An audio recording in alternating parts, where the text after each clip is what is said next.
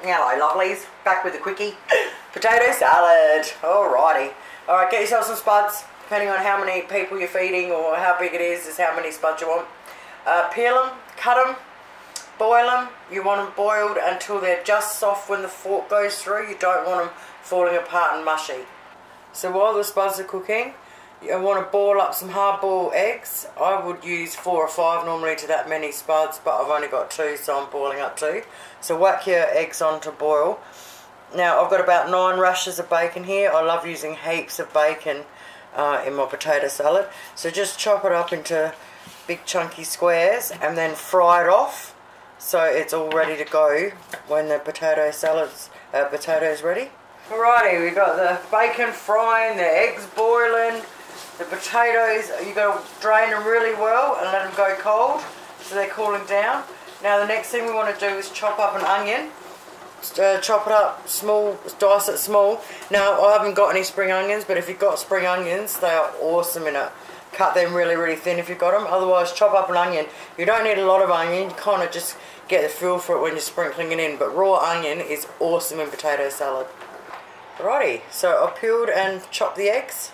I wish I had more. The next thing we're going to do is the parsley. You can use as little or as much as you like. Just get it and chop it all up.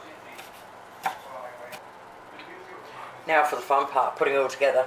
Okay, so for my potato salad, I use coleslaw dressing. Now, I normally use the Praise coleslaw dressing, but we went to Aldi's not long ago, and I grabbed this Colway one from Aldi's, and it is freaking beautiful. It's sort of like a egg mayonnaise cross coleslaw. It's beautiful, but I don't have enough, so I'm just using both. So yeah, I use coleslaw dressing. Okay, so the first thing you do is you get yourself a big ass bowl to put it in, to mix it in, and then when we finish mixing it, we'll tip it into our nice serving bowl. Alright, so first thing we do is the coleslaw dressing. Now, you put a little on first, and then you can put more on down the track, right? So I use a fair bit. You basically just want to coat all the spuds in it. So I'll do probably 3/4 of what I'll use, and I'll leave the last bit to taste. Okay, now we chuck all our bacon in.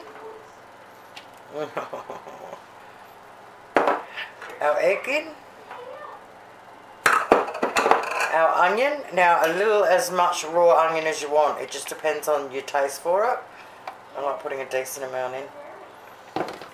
Alright, and parsley. As much parsley or as little parsley as you want. And I always save some to put on the top. Alright, get yourself a good spoon to mix with, because you don't want to be too rough with it, alright? So just mix it all through. It's so yummy, and it's like a little meal on its own, I'm telling you. But you make a big ass one of these up for summer.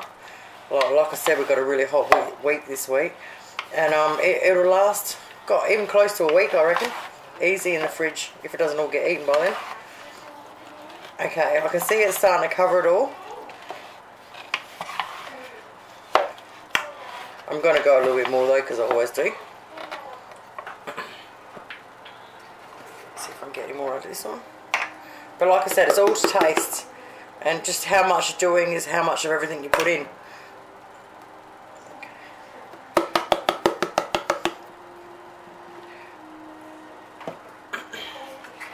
And a little dash of this one.